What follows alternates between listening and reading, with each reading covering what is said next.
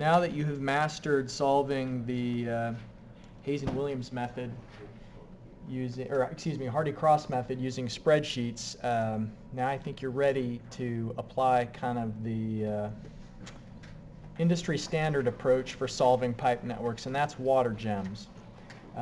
So I'm going to email you some instructions on how to download and install water gems, and a couple of people in the class have already done that, and there have been a few bumps on the road, so hopefully we get through it.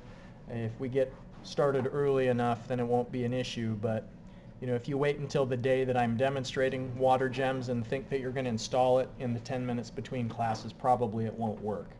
So my suggestion is, as soon as you get the instructions, try and obtain the files.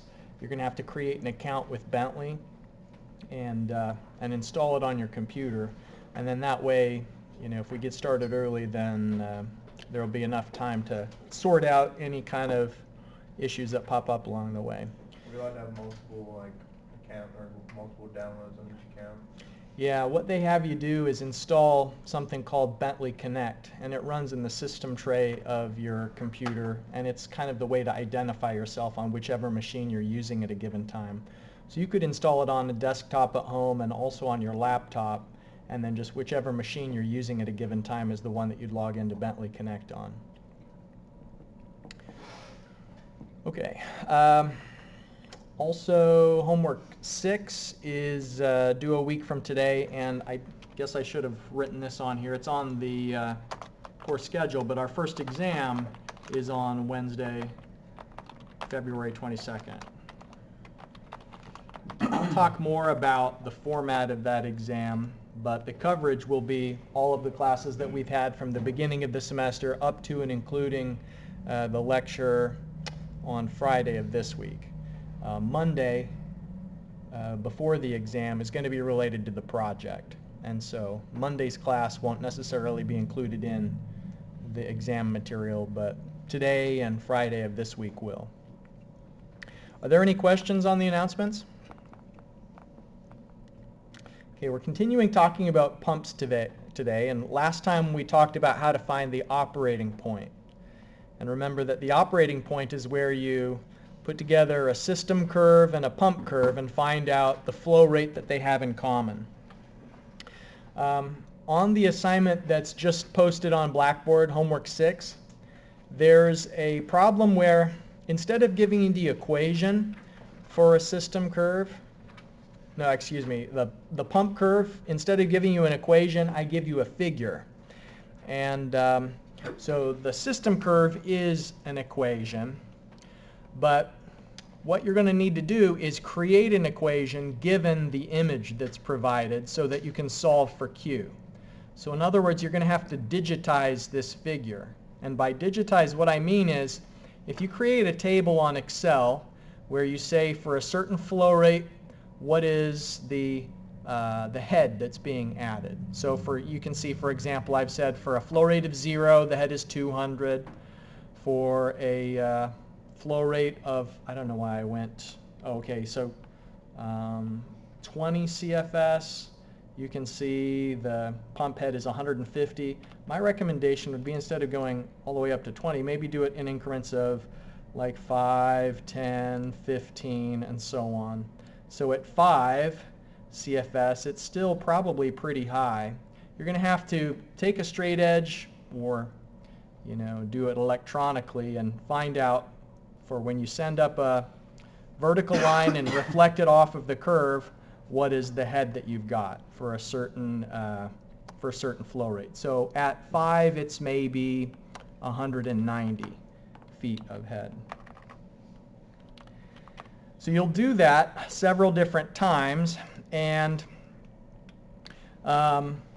then in this third column, you're creating a guess of what is the pump head being added based on the form of this equation. So the form of a pump equation is that there's some intercept, so 200 is the intercept, minus a coefficient times the flow rate squared. So the big unknown is, what is the coefficient that you should use for a best fit between all of the data that you observe and your attempt to replicate it with digitizing the curve.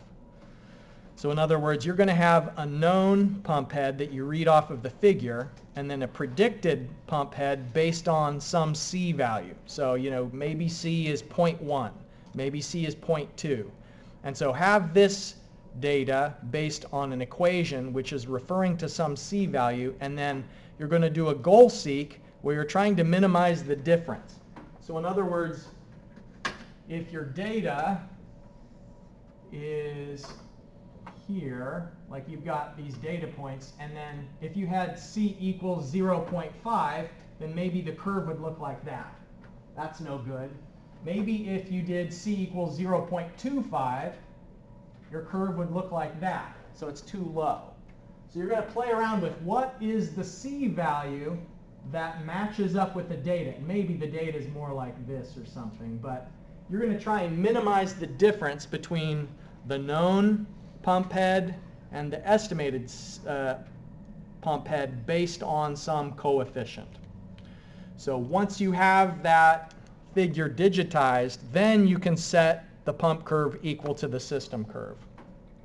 So the first step really is just digitizing the data. And I've given you some instructions on the handout PDF that goes along with that assignment, but I also wanted to introduce it in class now. So any questions before we move on from this tip? Okay. Last time we talked about the efficiency of a pump combined with an electric motor. You saw that in the video that we watched that there can be different impeller diameters, that there can be different impeller thicknesses, that there's a wide range of factors that can affect how a pump performs. And pump manufacturers have developed figures which kind of summarize the performance of a pump or series of pumps that are closely related. So you can see that this is a figure that was put together by Gould's Pump Incorporated. I have no idea if they're still in business. This figure comes from 1987, so it could go either way.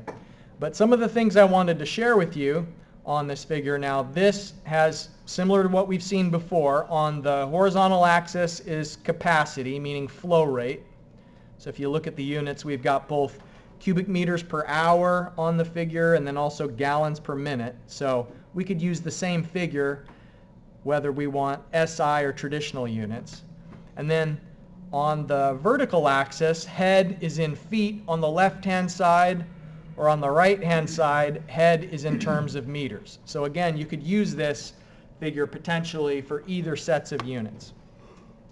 Now notice the curvature of this figure, which is similar to that video we watched where it was showing the pipe which was at first horizontal and there was a really high flow rate because there wasn't any head that the pump was working against.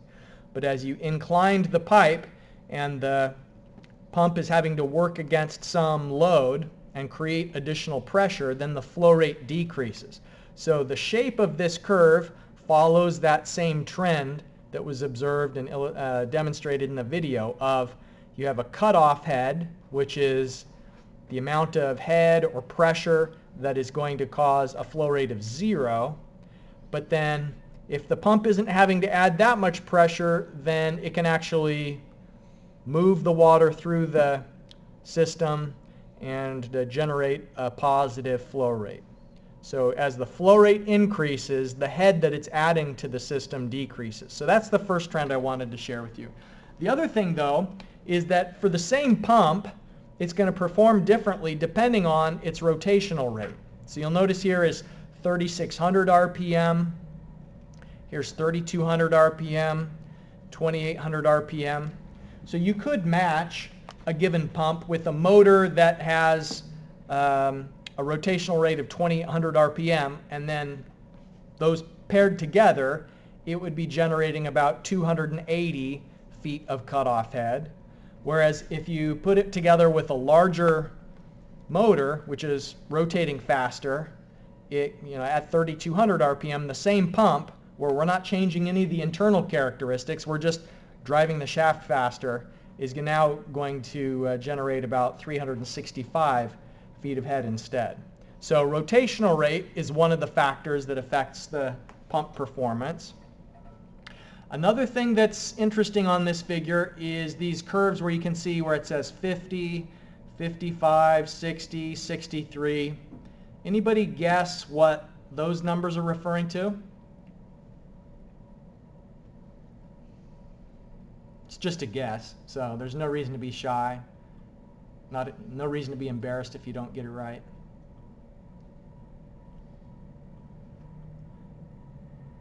It's efficiency. So a certain pump is not going to have the same efficiency across a large range of operating characteristics. And so, for example, if we have a pump that we're driving at 3,200 RPM, if it is pumping a flow rate of 160 gallons per minute, then it's intersecting here, you can see the 50% efficiency. It's more efficient, it's 55% efficient when it's operating at 190 gallons per minute. And its maximum efficiency for that rotation rate of 3,200 RPM, its maximum efficiency is 65%, and so it's going to be most efficient at translating mechanical energy into fluid energy here at the flow rate of, it looks like, about 360 gallons per minute. So the efficiency of the pump is something that we can get off of the figure. And then one last thing I want to show you here is NPSH. And that stands for net positive suction head. And that is a statistic that gives you some information about the risk of cavitation. Cavitation is something that can cause damage to equipment, and we're going to talk in more detail about how you can calculate the risk of cavitation. But one of the factors that you have to know about a pump is what is the net positive suction head required. So NPSH-R is what we're talking about here. It's the amount of suction head that is required by a pump to prevent cavitation. And so that's something that every pump is going to be slightly different. You can get the information from the pump manufacturer and then do the calculation if cavitation is at risk. Any questions about this figure before we move on and talk more about cavitation risk? Okay, so this is a kettle of boiling water. And of course, as we all know, at sea level, water boils at 100 degrees Celsius. But water doesn't boil at 100 degrees Celsius at other altitudes. For instance, at the top of Mount Everest, water boils at 69 degrees Celsius. So what do you know about Mount Everest compared to here? What are some differences between Mount Everest and sea level? Lower pressure. Lower pressure of what? You're right, lower pressure. Atmosphere. Atmosphere, right. So why would water boil at a lower temperature when it has less atmospheric pressure? That's what we should be asking ourselves. What it relates to is that when you've got water and it's open to the atmosphere, water molecules are trying to go into the vapor phase to some extent. There's something called a vapor pressure, P sub V, which is related to the kinetic energy of the water molecules that are in the water, and whether they have enough energy, a certain fraction of the particles will have enough energy to go from a liquid to a gas. And the atmosphere is pushing back at any given time. And so when you are heating up water, you increase the vapor pressure up to the point when the vapor pressure is equal to the atmospheric pressure, the water begins to boil. And by the way, like the little bubbles that we see in the water here, those aren't air bubbles. It's not like that's 80% nitrogen, 20% oxygen, 1% carbon dioxide. It's not air. That is water vapor. So it's H2O. So what's happening when you heat the water, is you're increasing the vapor pressure until the point at which the average kinetic energy of the particles in the water is enough that it can start going into the gas phase. So vapor pressure is this property of the pressure at which a liquid will boil. And it varies as a function of temperature. Vapor pressure goes up when temperature increases. Yes, you won't find this in the notes. This was a late addition.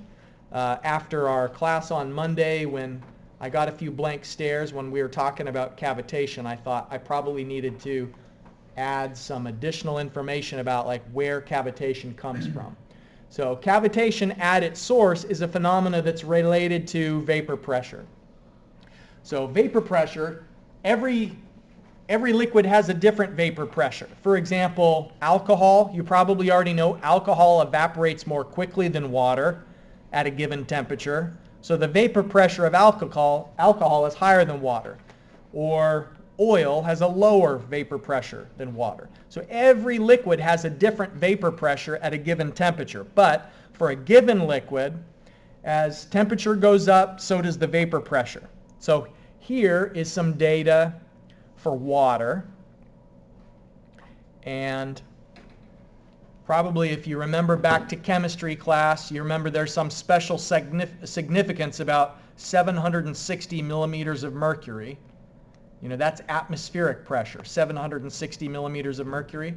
So they defined the temperature scale of 100 degrees Celsius is the boiling point of water. Like they said, by definition, 100 is the temperature that water boils at.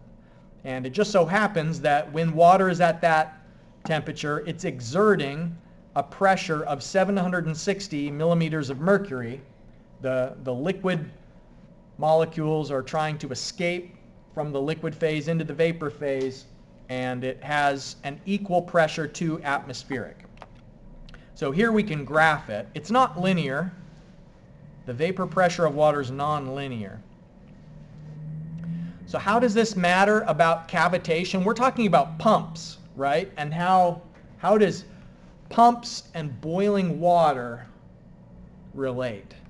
Do you remember at all in the fluid mechanics lab, one of the labs that you worked on was the Bernoulli's lab, and I think you looked at a venturi where water was flowing pretty slowly at a low velocity, and then it went through a throat that was narrower and it had high velocity. Do you remember that lab that I'm talking about where it had the little tubes coming up and you maybe traced with a pencil the shape of the piezometric pressure at different points? What do you remember about the pressure at the throat compared to the pressure before the pipe contracted? How did the pressure change when the velocity went up through that throat? Pressure was lower. Right. So high velocity, low pressure. Low velocity, higher pressure. If Dr. Yoon had really let you crank that thing, like really just put lots and lots of water through that venturi, what you'd find is that there's a certain velocity that's so high that it causes a really low pressure of the water. And in fact, if the pressure in the throat of a venturi gets low enough, then you can start to see little vapor bubbles form. Cavitation can form. And the critical threshold is if the pressure in this throat gets below the vapor pressure, then that's when cavitation forms. So for example, when you were in the lab, it was probably about 20 degrees Celsius. So the water was about 20 degrees Celsius. So this pressure that it's talking about here is the pressure, absolute pressure, not gauge pressure, but you know, in the lab, it's probably 100 kilopascals, or you know, about 750 millimeters of mercury in the lab. So if the absolute pressure of the water in the venturi got below the vapor pressure, then it would begin to boil. Not because it's hot, but because the the atmospheric pressure that's resisting the vapor pressure is equal. So you can get water to boil by raising the temperature, or you can get water to boil by reducing the pressure. Either one will cause the same effect. Frankly, I don't remember what this video is, but I'm intrigued. Let's take a look.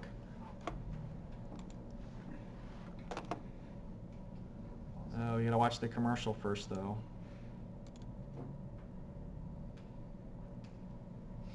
Grammarly. Did you know Grammarly is free for Marshall students? Yeah, who needs Grammarly though when you've got ChatGPT, right? So, all right, so this this demo is basically just showing that you can get water to boil either by heating it up, or what this person is doing is vacuuming out all of the water in a glass bell. And so, I'm sorry, not vacuuming out the water, vacuuming out the air. And so by sucking all of the air out, the water is cavitating. So you see all these little vapor bubbles that are forming here? That's because, and then he's making the point that it's not cooked, even though the water was boiling. You know, to cook the noodles, the water would need to be warm, but all that was happening was that some of the water was going into the void above the container because the pressure of the atmosphere surrounding the water was lower than the vapor pressure of the liquid. Okay, so now we've talked a little bit about vapor pressure, and here's just another look of the data, this time in terms of newtons per meter squared, which is more useful to us. That's usually the units that we're working with in pressure traditionally in the SI units. Yes? Just speaking of tables, you had mentioned that there was a table error in the textbook. Yeah. Do you happen to remember what that is? Yeah, let's go back to that because I think I mentioned it in one of the slides here. It was related to the bulk modulus of elasticity for water. And so the error in that table 2.3 is that they say it's the bulk modulus divided by 10 to the 9th, but really it's this number times 10 to the 9th is what gives you the bulk modulus. So I think what I was looking for in that assignment where you had to look up the bulk modulus is, you know, the pressure of the water is just at the standard range, 20 degrees Celsius. So I was hoping that you'd use the bulk modulus of 2.07 times 10 to the 9th. So that's the figure that's wrong in our book. Okay, so let's talk about cavitation. Now we all recognize that low pressure can cause boiling. So there's lots of ways that you can experience low pressure. You can experience low pressure by getting a vacuum pump and sucking all of the air out of a system. That causes low pressure. Or the venturi that we're talking about where you have a contracting pipe section. Sometimes they see low pressure. Did I show you some pictures of a dam in California that was all broken up? Yeah. Okay. They had low pressure at the bottom of the spillway because the water, as it went down that spillway, the velocity got really high as the water is going down that spillway. And so there was a section of water in contact with the spillway that had a high velocity and therefore low pressure.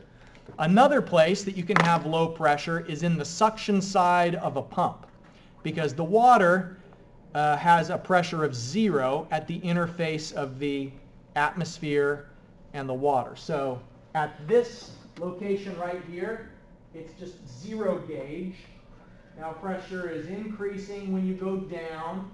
Then when you go into the pipe, the pressure is decreasing in the direction of flow. So the pressure is getting lower and lower and lower. And so what potentially can happen is that if this suction side pipe is long enough, or if there's a big vertical deflection, like if the water level is really low and you're having to lift the water before it goes into the pump, then you can have a location of really low pressure where cavitation could form on the impeller blades. Because remember, high velocity, low pressure, you've got a high velocity moving blade inside of the pump, and because it's moving at a high velocity, on the downstream, on the suction side of the impeller, the pressure is very low. Now, on the pressure side, once the water gets through the pump, the pressure is high again. But if any bubbles form on the suction side of the pump, then the bubbles, once they get to the pressure side of the pump, will collapse and send little shock waves through the pump, and that can cause damage, pitting to the pump and to the impeller blades. And like if the blades get eroded and it's imbalanced, it can start to vibrate. And there have been big industrial accidents. There was a notable one in Russia in, I think, 2006. They had a big hydroelectric facility that basically exploded because one of the impellers that was at this hydroelectric facility that was supposed to be generating electricity, there was some cavitation that occurred. It got out of balance and it just started to wobble until basically the entire building that this impeller was in, it got completely destroyed. So cavitation usually doesn't have huge acute consequences like that where it all comes together with a bang. Usually it's just a gradual erosion and breakdown of your equipment. But we try and avoid cavitation for that reason, just because of the damage it can do. It can cause localized pressures of up to 800 megapascals, which is really high. So this is showing some of the pitting and the damage. It's not chemical attack that's caused this. It's just that these little vapor bubbles were formed and collapsed on the impeller blade.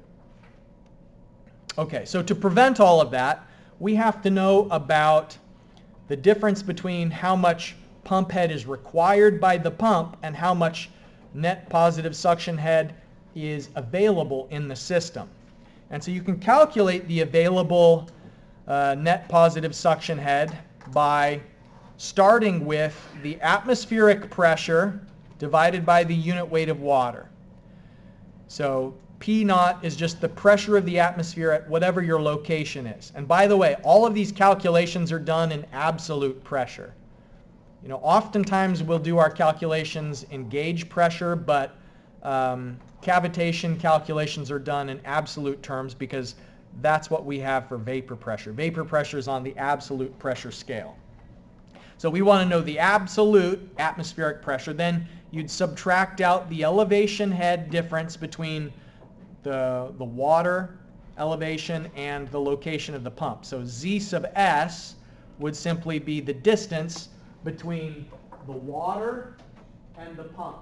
So how far apart, how far does the water have to be lifted vertically up is the delta ZS. Now H sub L on the suction side is the cumulative friction and local losses, but only on the suction side of the pump, because it doesn't matter what's going on upstream, after the pump. It only matters what happens between where the water's getting started and the pump. So it's just the suction side. And then you also subtract out the vapor pressure of the water. So that will tell you how much is available, and then what you do is compare it to the required net positive suction head, and if the available is greater than what's required, then there won't be cavitation. But the required suction head increases with increasing flow rate. So if we go back to this figure, you'll notice that a certain pump is going to require only this one, 8 feet of suction head is required when it's operating at a flow rate of 225 gallons per minute. But when it's operating at 550 gallons per minute, it needs 30 feet of suction head. So the question is there that much suction head that's available? Because if not, it's going to cavitate. So the risk of cavitation increases the faster the pump is operating. As you put more water through the pump at a higher flow rate, then the velocities, the liquid velocities in the pump are higher, and therefore the pressure on the suction side of the pump is lower.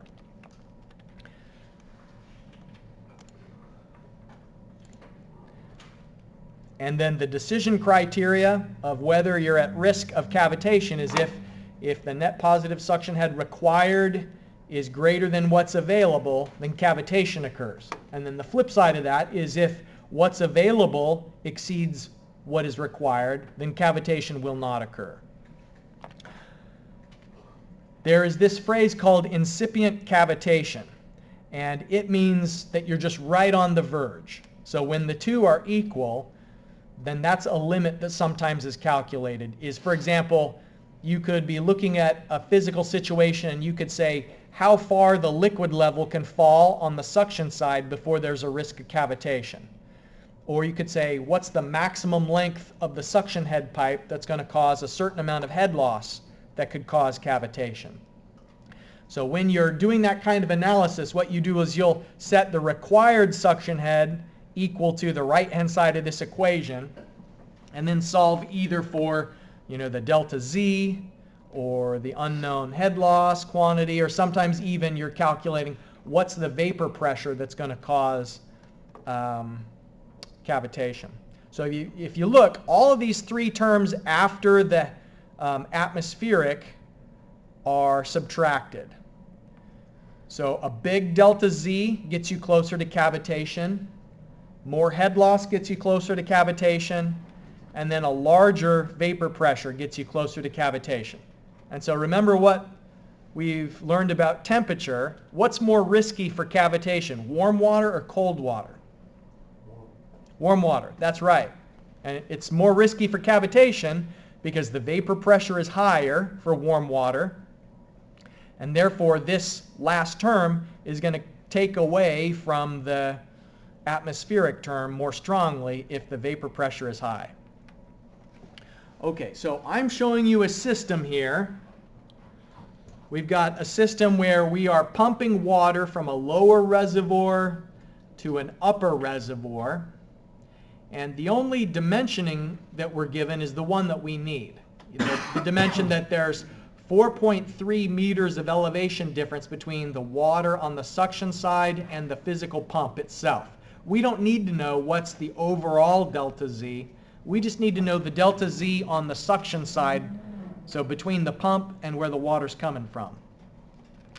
And let's just say that from the flow rate that is known, we calculated the head loss in terms of, keeping track of both the local and the friction losses, and combined it's 1.6 meters.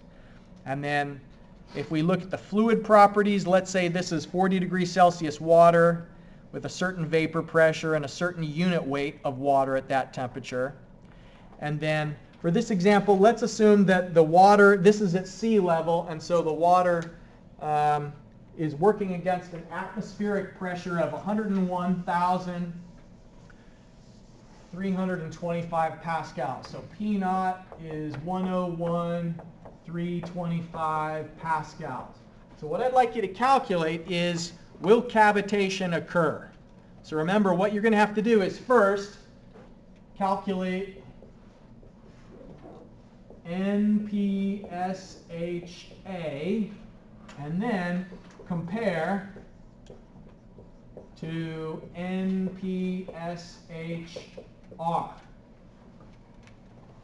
So available we get from the system, required we got from the pump manufacturer.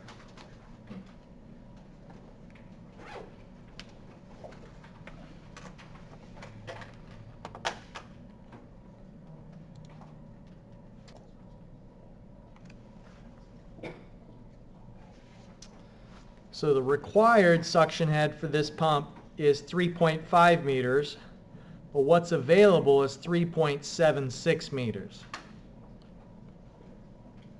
So if we start with the atmospheric pressure and divide it by the fluid's unit weight, and then subtract out the elevation difference on the suction side, the head losses only on the suction side, and the effect of the vapor pressure, we're still, the available is above what's required, and so it's not going to cavitate. Okay.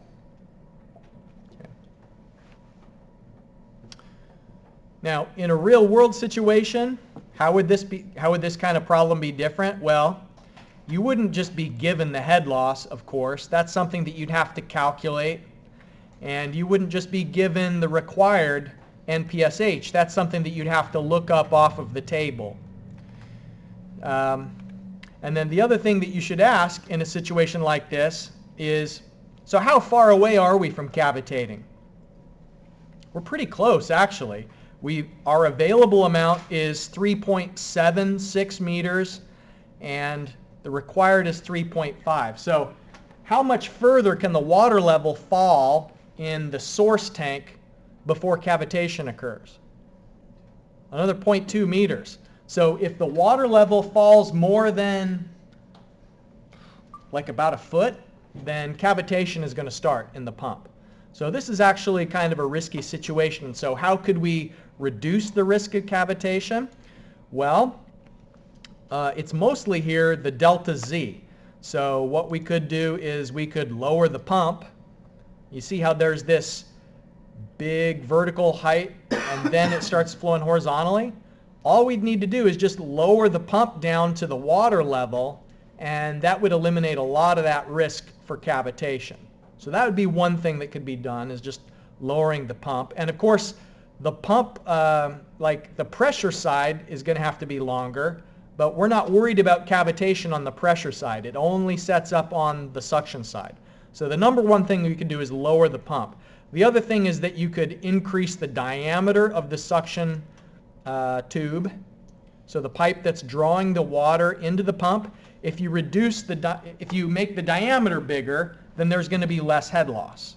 So you could reduce the head loss, you could reduce the delta Z, or I guess we could cool off the water, but that's probably going to have the relatively minor effect. It would be not practical to cool off the water as a way of preventing cavitation. The number one thing would just be to make sure that the pump isn't so high, to try and lower it. Any questions before we move on? Okay, so let's get some more experience with pump operations and finding the operating point. Let's say that, boy, this slide's a mess. There's just so many equations on here. Okay, let's say that we're given a pump curve, and to make things simple, to make the system curve. So here's the general form of the system curve. You're given the F, the pipe length, we know the diameter, the delta Z you can see is 12 feet. There's just one K, so a K value of 1. So use the data from the figure and what's given here to set up the system curve, and then set it equal to the pump curve. And let me write the steps on the board here. First, we're going to find the operating point. So solve for Q, set system curve equal to pump curve. Solve for Q. And then it's asking how long will it take to pump 1 metric ton of water?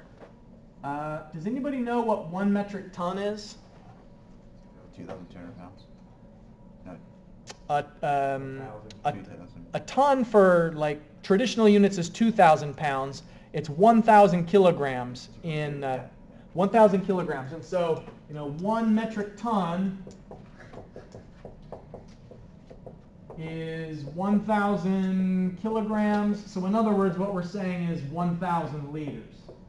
So we want to find out, basically, solving for the flow rate, at that flow rate, how long would it take to pump 1,000 liters? And then we'll take efficiency into account. If the pump is 80% efficient and the motor is 65% efficient, we're going to need to calculate an overall efficiency and then put it into the power equation. So I guess we're going to solve for the overall efficiency and then put into the power equation.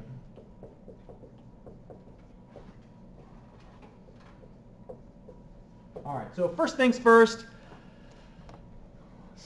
you're given the pump curve, and so create the system curve with the length of 135 meters, the F value that's given, the diameter that's given. I guess just to save you a bit of time, I'll tell you the cross-sectional area of the pipe here. The area of the pipe is 0.04909 square meters. All right.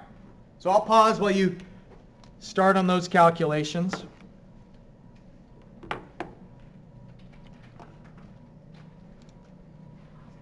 I'm afraid that probably you're not going to be able to get through all those calculations, so let me just show you a little bit about where things are headed. And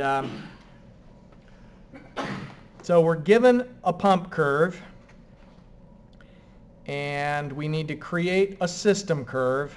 Now, it looks like when I created this example, I was making a little bit fussy by including the velocity head at location 2. So if you apply just this formula, you're not going to add the velocity head at location 2. It's not going to change much. The equation that I came up with for the system curve is 12, which is the elevation difference, plus 282.1 q squared. And I think it would just be 281 if you neglect the velocity head. Well, it would be a bit lower if you neglect the velocity head, but that's a relatively minor part of it. So overall structure of the solution is that you set the pump curve and the system curve equal to each other, and you find the operating point, so a certain flow rate. So here, for a flow rate of 0.144 cubic meters per second, then I've calculated how much pump head is being added. So it's adding 17.85 meters of head to the system. And then as to how long it would take to pump a cubic meter, that would be around 7 seconds, so 6.9 seconds.